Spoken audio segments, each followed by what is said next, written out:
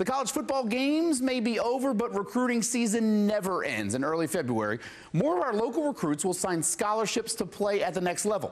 And as ABC 13 sports producer Joe Gleason shows us, there's one program in our region that has a new coach and new plans to pluck area talent. How excited are you to take over the program? I'm very excited. Bubba McDowell's been patient. Long time coming.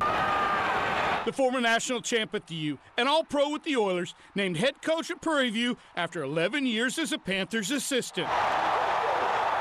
Foundation here is just to build, good character young men, just to be able to have these young men, continue to do well in the classroom first and foremost, and get them to understand that, if they get it done there in the classroom, that, it's going to happen out on the field. And he'll build through recruiting, calling PV a hidden gem with the goal of keeping local talent home. Those that don't know, Joe and I know that these dudes here, we got some dudes here in town that can play football. And like I tell everybody, my coaching staff, the A&M, to Texas, the U of H, they can't get them all. What a lot of kids don't know about Prairie View, but then when we get them on campus, they'd be like, oh.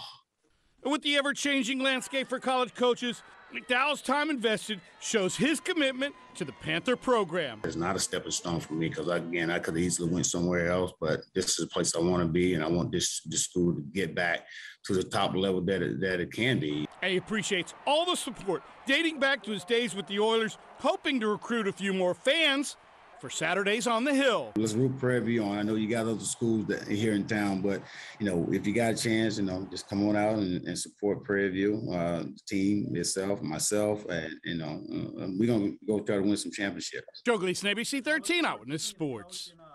Joe, thank you.